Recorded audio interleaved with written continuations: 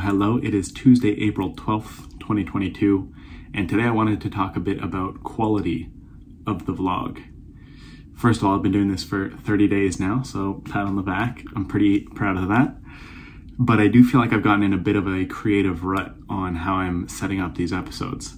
Most of the time it's just me talking about what I did that day and laying on some shots that I took throughout the day. I do enjoy that, and I'll probably continue doing that into the future.